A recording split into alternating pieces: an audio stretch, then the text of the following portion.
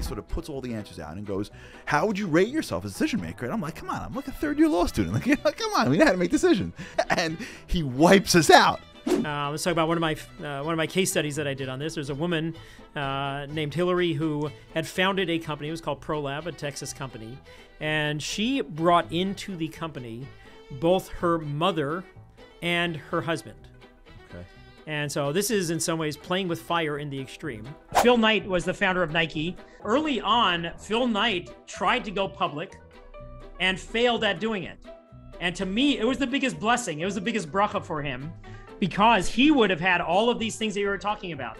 Losing control of the strategic direction and the vision, possibly even getting fired by the board. I switched my position on that.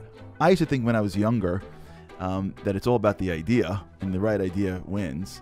And then as I get older and I start seeing the companies develop, I tend to have moved into the other category. And by the way, this is one of the other ways that founders tend to lie to themselves.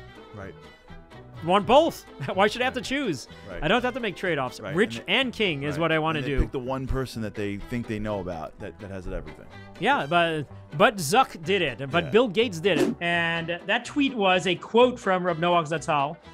Failure is not the opposite of success, but it's precondition. That's our natural inclination, is for us to go and split it 50-50, and yet we'll get into some of the research that suggests that is hazardous. Very famous founder now named Jack Dorsey, who was the original founder CEO at Twitter.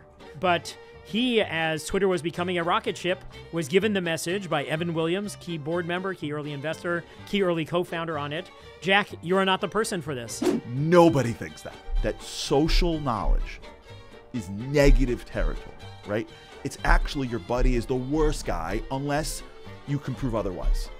So, Dean, it's great to see you again. And what kind of questions did we get?